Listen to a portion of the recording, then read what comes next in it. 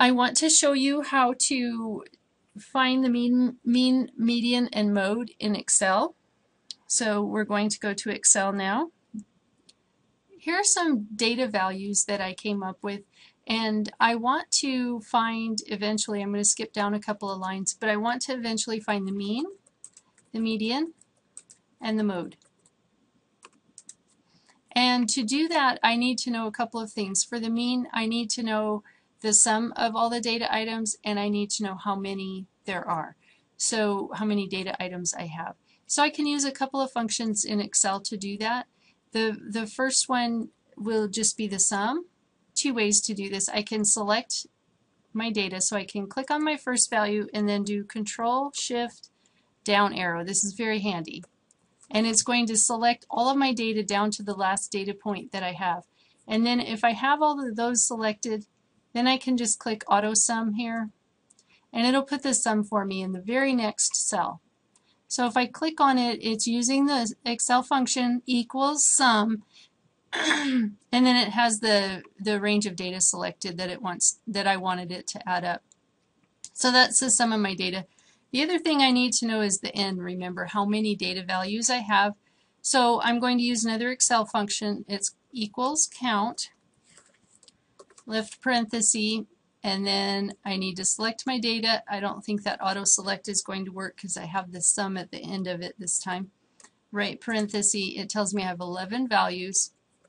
So then for the mean, I can just say equals. It's telling Excel I want to calculate. So I'll calculate 177, and then I'm clicking on the cell because then it'll just use whatever my sum came to, and then divided by, and click on the cell with the n in it. And then I can push enter, and there's my mean. For my median, there's a function in Excel. It's called median. And I can use that one, push the tab, and then I have to click on that group of data there. And it tells me the median is 6. And then the mode is going to be equals mode. Oh, and it'll tell me if I have more than one mode. I might have more than one mode. So let's try that.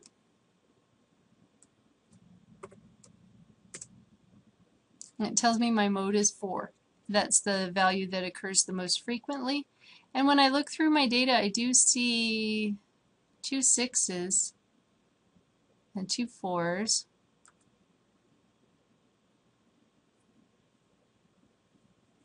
Yeah, Excel will find, for mode it's a little tricky because it'll find the lowest mode, and then it'll stop. It'll just show you that mode. So if you want to know the other mode, you have to order it. It's the first mode that it comes across. So if I switch the order of these two, watch what happens. I'm going to put 6 and then 4 because I have 4 and then 6, and I know 6 is a mode as well. So push 6 and then 4, and then now look down here, mode is 6 because that's the first mode that it's running across.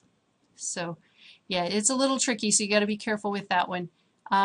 But it does show you a mode, maybe not the only mode.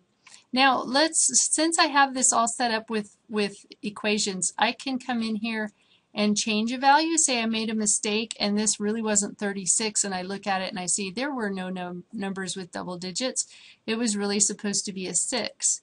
And then maybe I see that the 44 was not supposed to be a 44 either. It was really supposed to be a 4. And I just mistyped, so I come down here, both of those, I decide I must have done them wrong, and that one was actually maybe an 8. So when I do that, do you notice how all my values are changing? Every time I change something, all these, the mean, median, and mode are all switching to match my new data. So that's a really nice feature in Excel, and the way we get it is by using these functions, so that if we go back and have to correct any of our data, I'll put in a 13 there, then it automatically recalculates everything that I need. So that's how you can use mean, median, and mode. I do want to show you one other thing for the mean, and that is an Excel function that calculates the mean for you, and it's equals average, like that. And then I need to select the data range where all my data is, right parenthesis, and push enter.